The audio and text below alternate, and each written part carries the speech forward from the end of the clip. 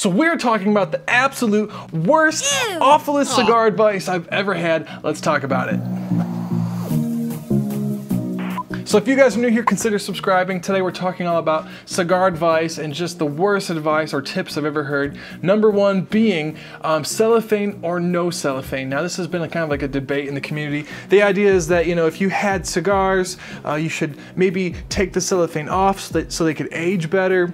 And I've just found that's never really true. I can show you back here actually. So this cigar has been in cellophane and this cigar is not in cellophane. And I've found that the cigars that are not in cellophane consistently have damaged wrappers, maybe a little bit of mold, maybe a tiny bit of dryness to them where I see the band start moving around like this. Can you see that? Can you see that right there? That's really annoying. So Tim gave me one of these. It's called a humidimeter. This measures humidity inside of the cigar itself. Basically, it converts, you know, moisture into relative humidity. And this is basically what how I've kind of proven that cigars, they just, no matter, you know, it doesn't even matter if your wine-ador is perfect. Cigars that are dry, they get drier when they're not, you know, in cellophane. So it just happens. So if you can read that, it says 66%. So that's, you know, 64%, you know, it's a few degrees off from what my humidor says. Now, if we use this inside of the actual Liga Zebra here, this one's from Tim as well. I bought this at a shop.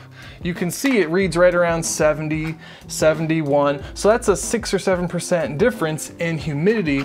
And, you know, I just found that with cellophane, it's gonna last a lot longer. You're gonna like the way that the cigars look and taste. So cellophane is definitely the way to go. By the way, if you guys are interested in getting a humidimeter, this is the perfect holiday gift. You can check them out at Cigars Daily. And I'm also gonna give one away, so stay tuned for the end of the video. The worst advice number 2 is actually people, I've seen older guys do this. They'll smoke a cigar and then they'll cut it whenever they want to stop, and then they'll smoke it later. But the problem with that is the cigar gets really bitter, it builds up tar and ammonia. You just don't want to do that. You really don't.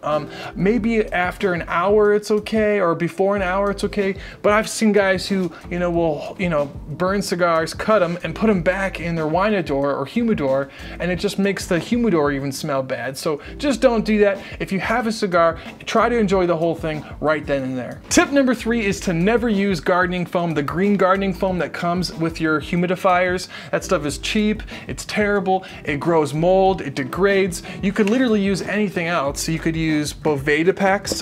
Here I've got a ton of Boveda packs, and I actually recharge them inside of this little dish here. So this is distilled water in here, and it slowly sucks up humidity into here. So you can use Boveda packs, you can use heartfelt humidity beads, you can even use gel, even though that's not recommended, but anything is better than green foam. Just get rid of it, throw it away. This leads me to the worst advice number 4 is analog hygrometers. These come with your cheap, you know, humidifiers and humidors. Just throw these away. You don't want them, you don't need them. All you want is a digital hygrometer, not hydrometer, hygrometer, and that's just like this. This is a Wi-Fi version that has a huge screen. This one is called a Govee. You can check the link below if you're interested. But this is awesome too because it takes AAA batteries, which I can find easily. And I can use the Wi-Fi capabilities on my phone to check on my wine-ador. So this for me is just perfect. It sits in my wine-ador right back there. Don't use the analog ones. And the 5th worst piece of advice is people always assume a darker cigar means that it is super strong in body or in strength. So that's not really true. A lot of blenders will blend to make cigars, you know, kind of meet your expectations, but it's not true. Just because you have a Maduro shade or an Oscuro shade doesn't mean it has a lot of nicotine, which is strength, or body, which is flavor. And body and flavor really are independent as well. Just because you have a lot of body doesn't mean you have a lot of nicotine, and vice versa. So a lot of people just assume, oh wow, that thing it's dark and bold and it's gonna knock you off your socks. It's not always true. So that is it on the top 5 worst pieces of advice I've ever had. What are yours? Let me know in the comments below. I'm also giving away this humidimeter. This one is from Tim at Cigars Daily. You can check him out. So here is the humidimeter up close and personal. As you can see, it just has one button and one display. You just turn it on and you just wait a second after putting the foot on there. You can also put it in the head of the cigar.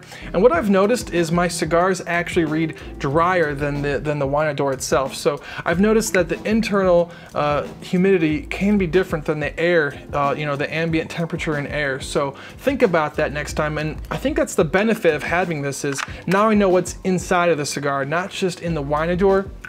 And I've also noticed that I prefer a drier cigar. I prefer smoking around 62% internally, but I still think I should, you know, up my Winador a few more percentage points. But this is definitely a cool device, perfect for Christmas time, and definitely you can get it at Cigars Daily. Leave a comment as to how this could help you with your cigars, and I'm gonna do the giveaway randomly in 1 week. So leave a comment below, and we'll see you guys later. Peace.